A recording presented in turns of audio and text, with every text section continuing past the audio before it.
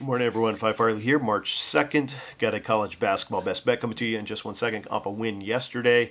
Nice win at home with Stanford. Off a win the day before that. Clean sweep of the weekend. And excited to get you another best bet here on a shorter slate before we got conference tournaments kicking off, which is like, that's my favorite time. I love the conference tournaments. I think we got some great angles to come in at when it comes to capping, way to capitalize and build the bankroll. So speaking of building the bankroll, the streak finally ends on the NBA. 11 straight wins. All my plays over on patreon.com/Phi Farley. 11 straight here since the All-Star break. 22-6.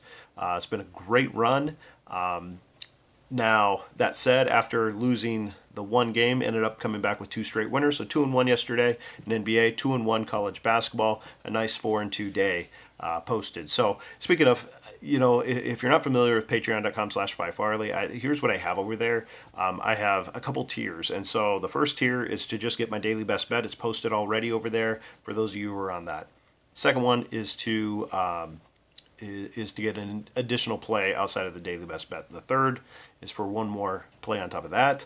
And then the fourth would be to get all my plays, NBA, college, the whole 9 yards. So, if you're interested, feel free to go over there. It's really minor when it comes to cost for those. But for those who want more content, that's where you can get it all. It's down in the comments. You can check that out. All right, now let's talk about today. So we got North Carolina Central hosting Bethune-Cookman coming into town. These two teams have already duked it out. Bethune-Cookman getting the worst of it. North Carolina Central with a 59-86 victory, so that's a 27-point win in Bethune. Now, everyone knows North Carolina Central, great home dominance, equal to that of Norfolk this year. They're a perfect 10-0 at home, 7-0 against the spread in conference. So really showing some home court dominance. They're getting their guys back. CJ Keyser has been huge since he's come back. They've been close to unstoppable. Now, I do have one concern. I'm going to throw quick pro and con here.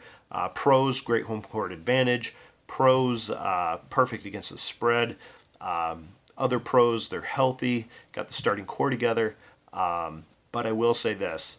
They just come off an overtime game against South Carolina State, and they go the conference is up for grabs as long as North Carolina A&T wins their game today against South Carolina State. So if they win that game, it's all coming down to next. Comes down to, what is that? The 5th is going to be for the conference championship. So they both North Carolina A&T and North Carolina Central have the same record. And so this could be a little bit of an oversight. Hopefully one of these teams don't slip up, and we got a great matchup there to wrap up the season. Now, Bethune-Cookman has struggled a little bit on the road, losing to teams like Maryland Eastern Shore, Florida A&M, decent team. They've slipped up a couple times. Of course, Norfolk, tough team to win at.